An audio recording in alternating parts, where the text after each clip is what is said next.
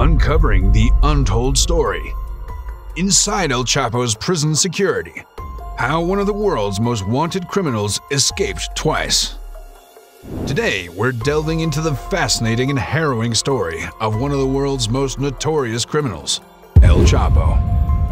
Despite being one of the most closely guarded criminals, El Chapo managed to escape twice from high-security prisons. How did he do it? What were the security measures in place? And what can we learn from his incredible escapes? El Chapo's first prison escape was in 2001 from the Puente Grande prison in Mexico. He was able to escape by hiding in a laundry cart that was wheeled out of the prison by one of his associates, who worked in the laundry room. El Chapo was then loaded into a waiting car and driven to safety. According to reports, the prison officials were complicit in the escape, as they had turned off the prison's surveillance cameras and opened the doors to El Chapo's cell block to allow his escape to take place. It's believed that El Chapo had bribed several prison officials to help him carry out the escape. The escape was a major embarrassment for the Mexican government, as El Chapo was one of the country's most wanted criminals at the time.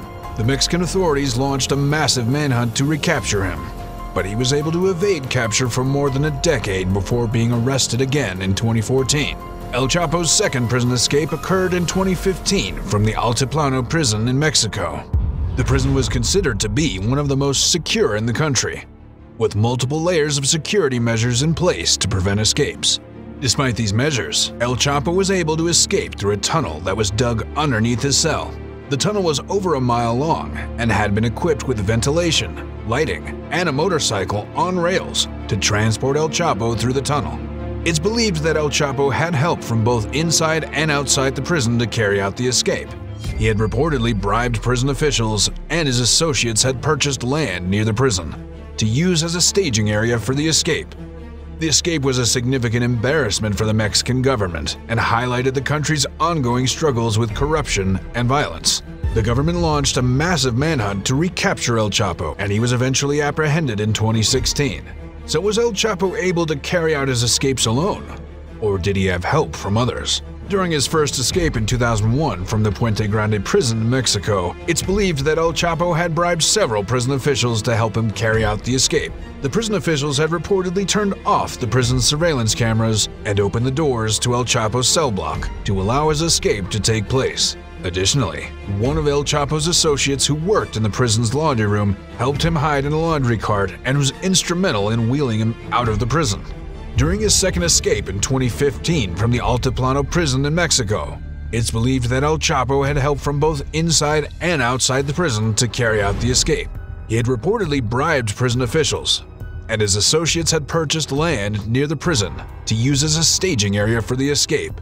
Additionally, the construction of the tunnel was likely carried out by a team of individuals who were hired by El Chapo's associates. So, it's safe to say that El Chapo did not carry out his prison escapes alone, and he had a network of individuals who were willing to help him with his escape attempts. What impact did El Chapo's escapes have on the prison system and the broader public perception of the criminal justice system? El Chapo's escapes had a significant impact on the prison system and the broader public perception of the criminal justice system in Mexico. The escapes highlighted the deep-seated corruption that exists within the Mexican government and law enforcement agencies.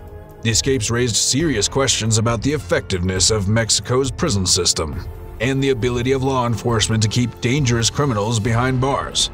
It also highlighted the need for better prison security and more effective measures to prevent corruption and bribery. The escapes also had a profound impact on the public perception of the criminal justice system in Mexico. They further eroded public trust in the government and law enforcement agencies, which were already struggling with a reputation for corruption and human rights abuses. The escape sent a message to the public that the powerful and wealthy can operate outside the law with impunity, and that Mexico's justice system is unable to hold them accountable.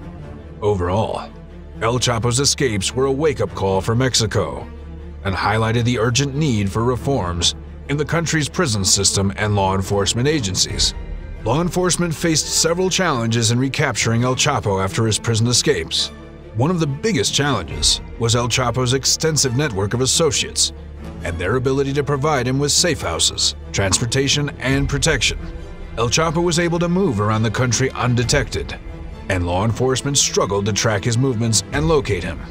Another challenge was corruption within law enforcement agencies. El Chapo was known to bribe police officers and other government officials, which helped him avoid capture. In some cases, law enforcement officers were actively working with El Chapo and his associates to provide them with information and protection. Finally, El Chapo's wealth and resources allowed him to hire top lawyers and mount a formidable legal defense, which made it challenging for law enforcement to build a case against him.